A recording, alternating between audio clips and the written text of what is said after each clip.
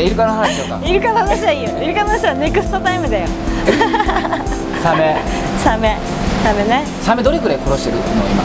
It's estimated that about 70 to 100 million sharks are killed every year, specifically for their fins for shark fin soup.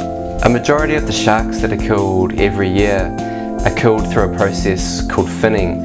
What happens is it is brought onto the deck of a boat, and on the deck the shark's fins are cut off while the shark is still alive. The shark is then thrown back into the ocean. It sinks to the bottom and it slowly drowns or bleeds to death. It's not only a very, very cruel practice, it's a very, very wasteful practice.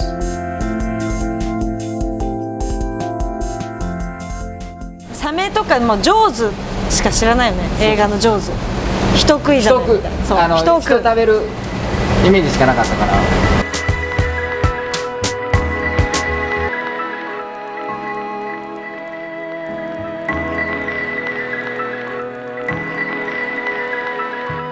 PangeaSeed is Japan's first organization focusing on shark conservation and the preservation of their habitat.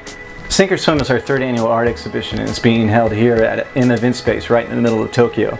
We're really excited to feature 50 different artists from Japan and around the world all coming together to support this critical cause.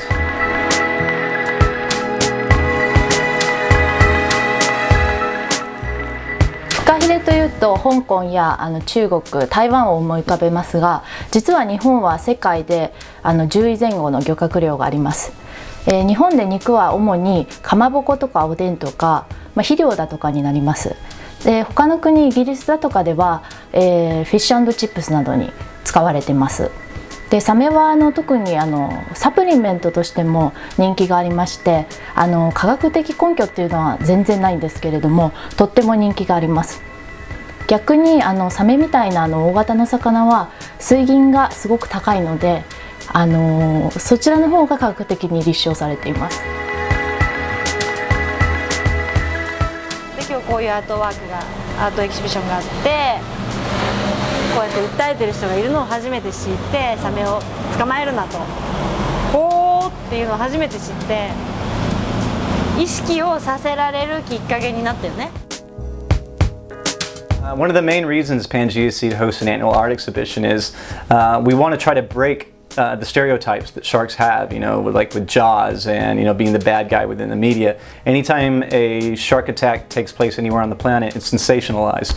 So we're trying to break these stereotypes by showcasing sharks in a different light, by using mediums like art, music, film, and photography.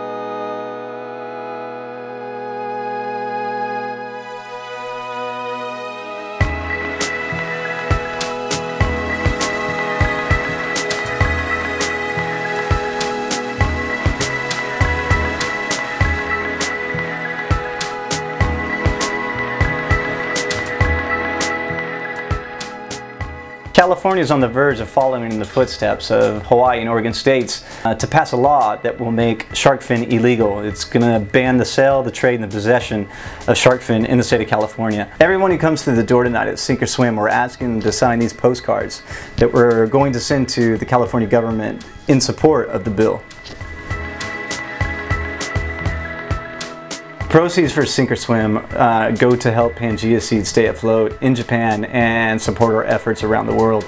Also, a portion of the proceeds are going to be donated to help animals affected by the March 11th earthquake in Tohoku, Japan. でなんか動物が絶滅したら全てが変わるって。そうだよね。言うでしょ生態系が変わるよね。そうそう。そうだね。だからまあじゃあイルカの話するとイルカね。イルカ。今イルカの話でしょ？いや今サメの話だよね。サメ？どうやらサメの話だよ。イルカはまあ次の話だよね。